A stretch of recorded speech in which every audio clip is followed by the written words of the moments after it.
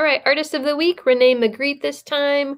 We have a wonderful artist who does lots of paintings, and you'll see in his next paintings that he paints in the genre of surrealism, which is all about making art that kind of looks like it came out of a dream, where things blend together, but then they don't completely make logical sense.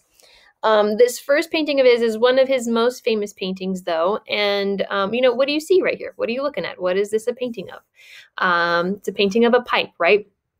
But then we have these words right here, which mean this is not a pipe.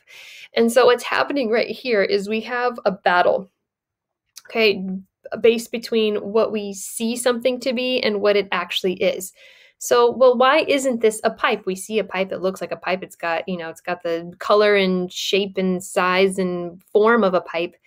But our words right here, remember that this is just the illusion of a pipe. And this painting, therefore, kind of challenges us to look at what we're seeing, not just in paintings, but in the real world. When we look at something and, yeah, we see a pair of scissors, it's a pair of scissors. And yeah, we see a human being and there's a human being. But a lot of times we say we are one thing, or we put on a facade or an illusion of something without actually being that thing. A lot of us can say we're a good person, but are we really? So this painting right here, although it challenges you in terms of a painting and in terms of art, kind of might inspire you to kind of question what you see in the real world. Are you seeing an actual thing, or are you seeing an illusion of something like you see here? Okay, we'll move on to his more surrealist paintings. Obviously here, people's heads aren't just a big orange, okay, but this is a fun kind of funky little whimsical surrealist painting here that he's well known for, as well as some of these other paintings. You might have seen something like this before. Okay. And what you'll see in this painting, he has kind of a sense of humor and a cleverness to him and a wit. So typically when an artist is painting, like Rene Magritte painted himself painting something, okay? A lot of times for like a self-portrait or something, we will put a mirror next to ourselves, or whatever object we want to paint, we put it next to ourselves so we can look at it and draw it and paint it according to how we see. Clearly we have an egg on the table, and yet he's painting it as a bird. So we have that little cleverness, as if the egg already hatched and turned into a full-fledged bird.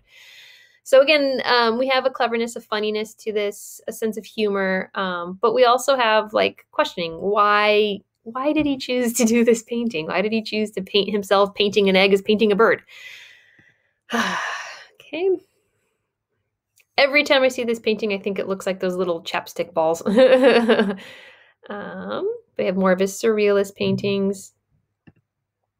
And again, we have surrealist, clever, humorous paintings that help you question why the artist is painting what they're painting. Clearly, we have a painting of a man, sitting on a little grass hill.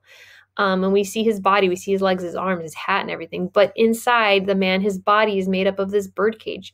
What is this saying about this man? What is Magritte trying to say? Is he somebody who feels trapped and hopes like to be set free like these birds? I don't know.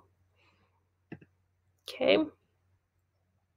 Now, this, again, we have the surrealist painting. What doesn't make sense here? Think about it. We have a dark house illuminated by this one light, and yet it's a bright sunny day in the rest of the picture. So this picture actually looks almost like a photoshopped picture that we'd see nowadays, but this is a painting. So imagine he did this kind of before these tips and tricks from photos and Photoshop. He was already kind of doing Photoshop before it was even invented, just through a painting. Okay, we'll watch some of the history during class, but for now, we have the bullet points about him. So he was a Belgian artist. He painted in surrealism. Okay, he didn't get famous until he was in his 50s, but that's cool. Okay. Again, his work is very witty. It kind of helps us question what's happening. Why is he making the choices that he does in his paintings?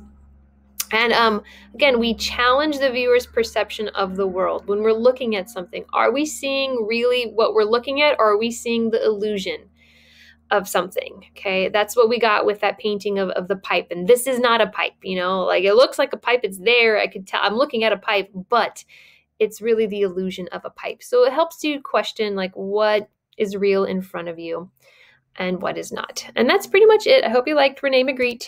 See you next time.